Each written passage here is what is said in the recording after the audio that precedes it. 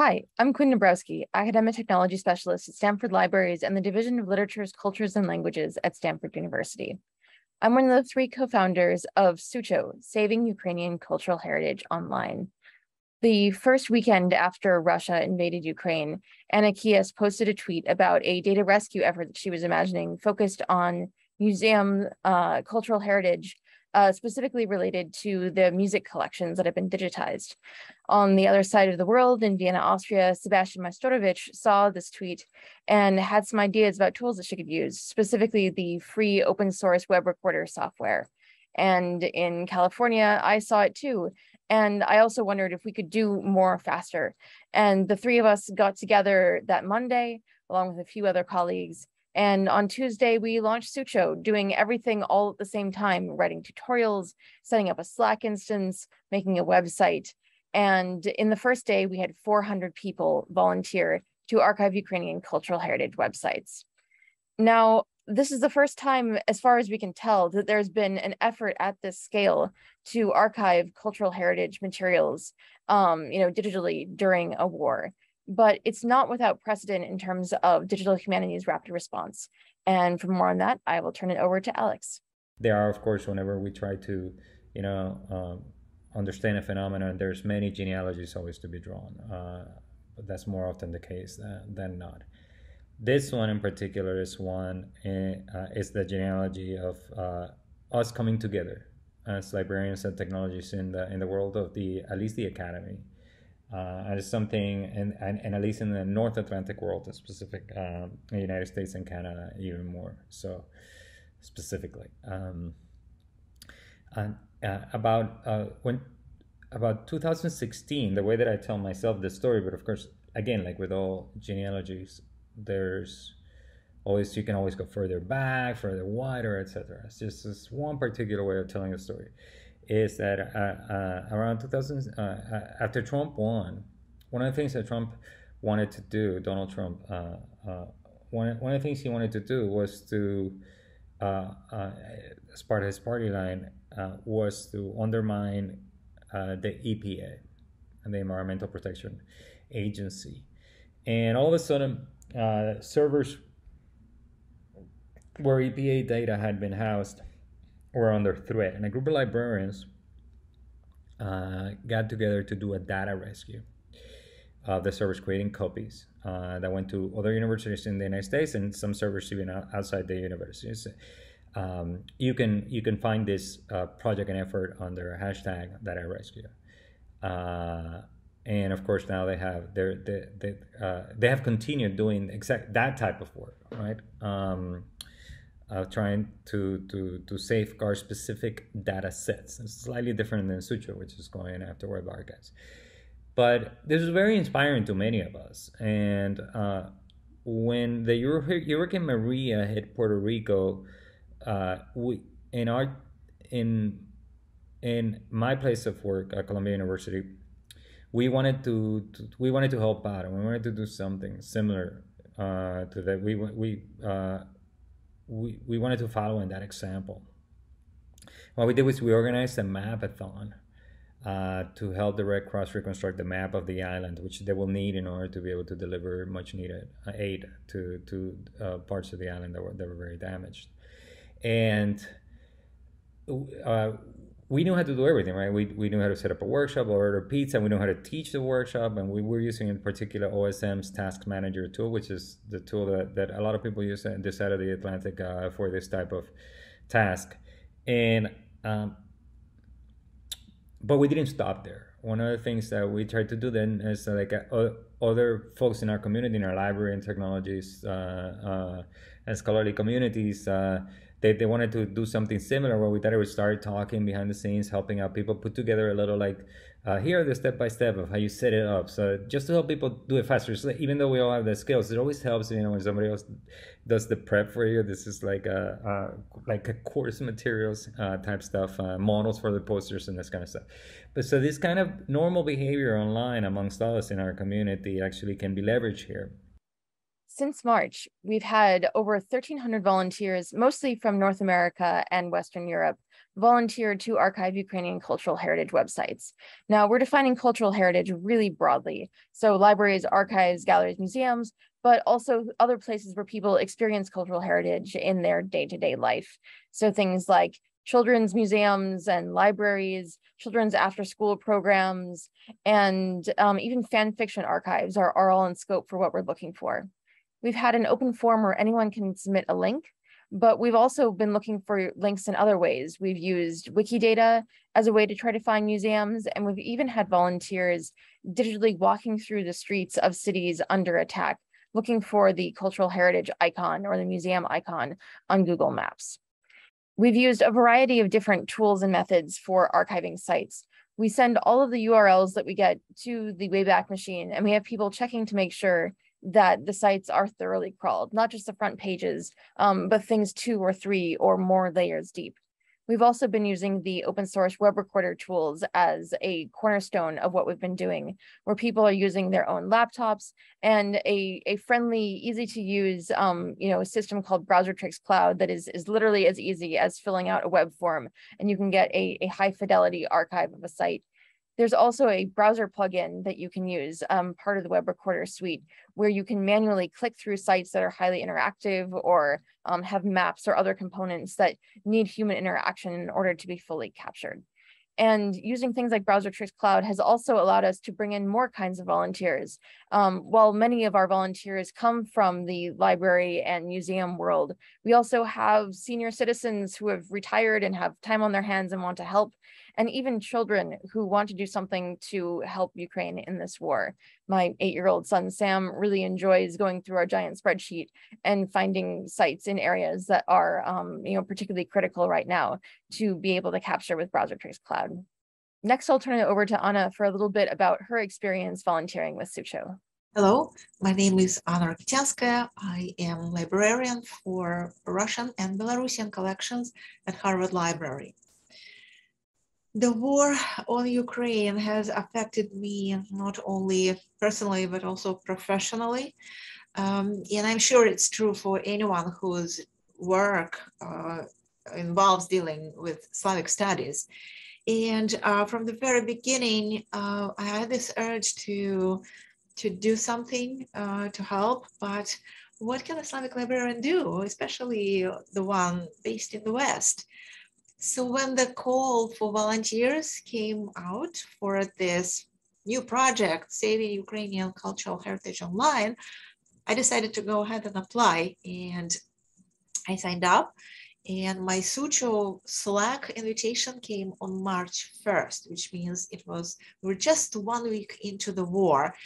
That was the most difficult time on the emotional level. And so what followed were 3 months of hard work, which were both exciting and heart-wrenching.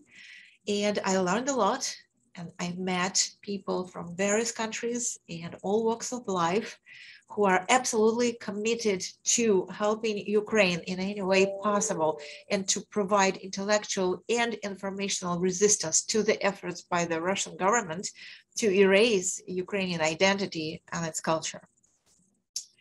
As a librarian whose background is mostly in traditional areas of librarianship, like collection development and cataloging, but also curating born digital collections and web archives, I was thankfully able to find areas in Sucho in which I could apply my skills and expertise. Currently, one major area of Sucho work in which I'm involved is metadata. Plus, there are 2 curatorial sub-projects, which I will also mention here. So the metadata work, one of the directions of Sucho work, in addition to just web archiving entire sites, is gathering data and files from major archived collections and adding them to an internet archive collection for easier discovery. Those files include images, data, text, and video files. When these files get archived, they get archived with partial or incomplete or inconsistent metadata descriptions. And so our group in Sucho, which is led by Kim Martin and Anna Kies, is working on creating and editing this metadata.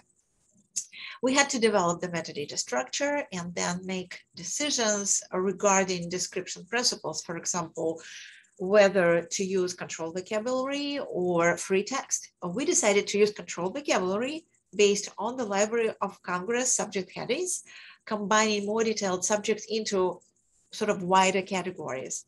One of my duties in Sucho metadata work is to standardize the application of subject headings. And to that end, I maintain a list of headings to be used. Of course, the metadata work for a project of this scale, it's quite huge, is quite different from regular cataloging.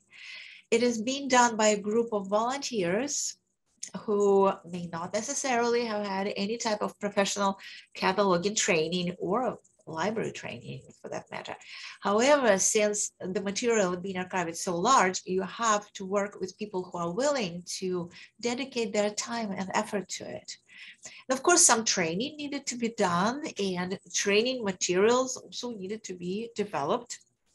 So this project is currently still underway. Another project that I'm involved in on Sucho at the moment is Sucho Gallery. That project is led by Anna Kies. We create and make a gallery that will feature images, media, text, etc., from Ukrainian cultural heritage institutions whose websites we are archiving. And the gallery will be publicized widely in order to promote Ukrainian cultural heritage through featuring some objects from institutional websites that we archive, but also in order to fundraise for the institutions for materials they may need during the war. We also have heard from some Ukrainian educational institutions and community groups, both inside and outside Ukraine, that these materials could be used for teaching and learning about Ukraine, and that they may otherwise be unavailable.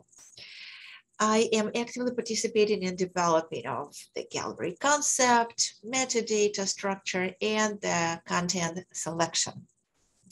And one more curatorial project that I'm involved in on Sucho has to do with building a collection of memes related to the Russo-Ukrainian War. The war brought about a real proliferation of these memes, and they are an important born digital ephemera and a primary source for research into the society's response to the war. They touch on a wide array of issues, from the general war progress to ridiculing of the enemy troops, describing the details of the diplomatic work and relations between the world leaders, the economic effects of the war, the propaganda and government-sponsored media in Russia, etc., etc., etc. Basically, any striking news piece becomes a meme the very same day, and any politician can become a character in a meme. Nothing and no one is safe. The meme collecting is done by manual submission of individual memes via a Google form, and also by automatic scraping of some Twitter and Telegram accounts that are specifically dedicated to Ukrainian war memes. Believe it or not, there are quite a few of those. Along with Quinn, Dombrowski, and Simon Wiles, we are working on the way to present this collection in an interactive way online that will make it accessible for both researchers and the general public. To sum up my Sucho librarian volunteer experience today, I'd like to say that for me, Sucho has been sort of an ideal workplace where creativity reigns, decisions are made quickly, technical issues are resolved very quickly and effectively, and true collaboration is the rule of the game. So it's kind of like utopia of sorts. However, behind all this, there is the poignant realization, I wish there was no reason for this project to exist. I wish we didn't need to do any of this. But at this point, it feels good to be able to try to make a difference. So the work on Sucho continues. Our ultimate long-term goal here is digital repatriation. These aren't our archives to decide, what happens to them. And we absolutely do not want to be creating a safe archive of Ukrainian cultural heritage for people to study in the West while the country is destroyed. Our goal is to turn these archives over to the Ukrainian cultural heritage community at the end of the war, see what they need, and help them use these archives as a way to rebuild. Sucho is a strange project. Our best case scenario is for all of these archives to never be needed. Nothing would make us happier than to see that all the websites are still online at the end of the war, and everyone who built them and takes care of them is alive and well and ready to resume their work. Already we have evidence that suggests that that's not going to happen.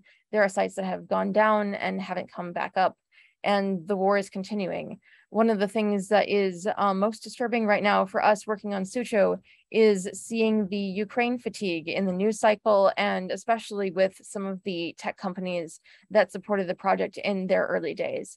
And this really is a moment of transition where the project is shifting from being an effort of individual people supported, technically and financially by tech companies, to a longer term partnership with libraries that have been ramping up their efforts in infrastructure and processes and thinking for the long term in order to support Ukraine in this war. And so in the coming months, we will be continuing our partnerships with libraries to mirror our archives with organizations like the German National Research Infrastructure to provide some of our cloud services. And even if it's not in the news every night, the war in Ukraine continues and Sucho's work continues. We have many more sites to archive. We're continuing to track memes. We're working on the galleries.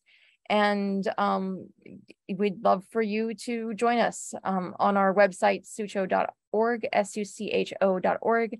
There is a form that you can sign up to volunteer. And we have a waiting list right now, but we're hoping to open it up to people, in waves over the summer because there's still a lot to do. So thank you so much for your time.